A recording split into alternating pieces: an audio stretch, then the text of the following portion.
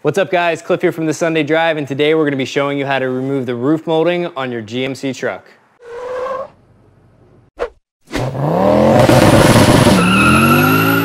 So welcome back to the channel guys. We are still in the process of wrapping my 2014 Silverado. So today we're going to be removing this plastic trim on the roof, and surprisingly, I couldn't find any videos on this. I found one guy that was swapping out his roof and he briefly showed how to remove this, but today we're gonna be showing you in detail how to remove this molding in case you need to paint or wrap or whatever it might be. So let's get to it. All right, so before we start removing the trim that is still on the truck, let's show you guys what it looks like once it's removed. So this is the channel. As you can see, these are what the clips look like. They have clips on both sides that hold onto the trim. And these are attached to the trucks by little like standoffs that come off. And these will actually stay on the truck, and the trim is going to remove from the clips. And this is what one of those standoffs looks like.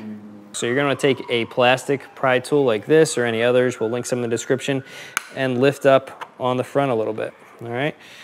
Now you don't wanna go too hard or you will risk breaking the clips. So, all right. And there. Okay, so that one popped. All right, popped fully, all right. So we got that front clip popped off, and that one's gonna be kind of hard to see with how tight the trim is, but now that it is loose, we're gonna start working these off one by one. So take, again, a nice plastic trim tool is nice that we don't have to worry about damaging the paint, and just take it up to the point where you can start to see a little bit of the clip. And then I take a pick tool like this, and be careful of your paint. You might wanna lay down a rag or something so you don't scratch it.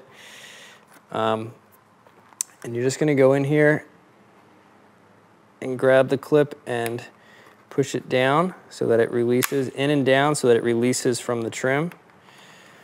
All right, so again, there's 4 parts of the clip. So 1, 2, 3, 4, so 4 clips, 2 on each side that are holding it in place. All right, once you get one side released, you can kind of twist the other side to release it. And then you can move up to where the next clip is. Right, and if you have side steps like I do, it really helps for this, or you'll need to stand inside the truck or something. All right, so you'll see little tabs that are kind of sticking off the clips.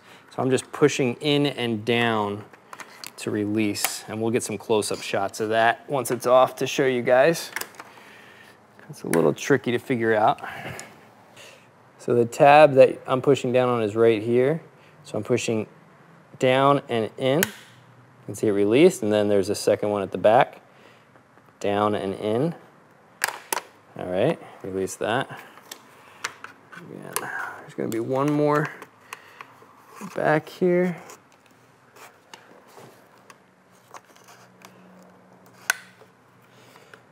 Right here. Try to get that a little higher, just be careful. It's not super thick plastic. So. All right. I'm gonna try to get to that back part. This one might be a little tricky because it's really tight back here because there's another clip all the way at the back. It's a little different, so I'm just gonna carefully work my pick tool in here and try to release the clips. Okay, there it goes. This came loose off camera, but basically you wanna push up, and as you can see right here, it has a notch, so normally it's gonna be installed with that little standoff inside there, so if you push up, it comes to this big area and will come off. So again, here are the clips. So the part I'm pushing down on is right here, and then right here, and then it's these 4 clips that are holding it, so I'm releasing this side, then flipping it over. Now, to remove these from the truck is a little tricky. So these are actually 2 parts. So what you're gonna wanna do, now you don't have to remove this. If you're painting, you could easily paint over top of these, but I'm gonna show you guys in case you wanna know how, since we're wrapping. It's not required to remove, but I'll try to remove one. If you try just to lift the whole thing off, it is going to snap. So I'm pinching this part here together. like that, because that is actually part of the bottom of the clip. So we're gonna pinch.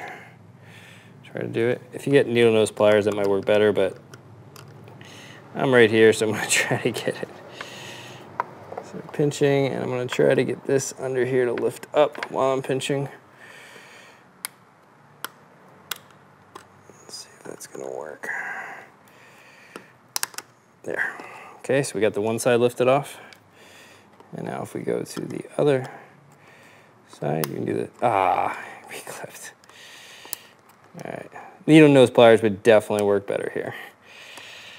So, all right, got that side released. I'm gonna keep the pry tool in there so I can't pop back in.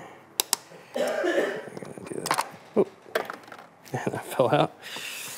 All right, so you can see that this is a separate part from this. Now, I did remove one of these and unfortunately it broke around here. It wasn't bad enough of a break that you couldn't reuse it, but this almost seems like it's single use. You'd have to open up these tabs somehow, and they're pretty snug around this standoff.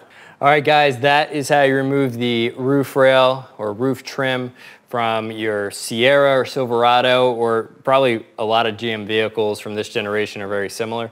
So if you have any comments or questions, leave them down below. Make sure to tune back in the channel. Going to be doing a lot of videos on the truck for the wrap and different things that need to be removed. So we'll see you in the next video. Thanks for watching.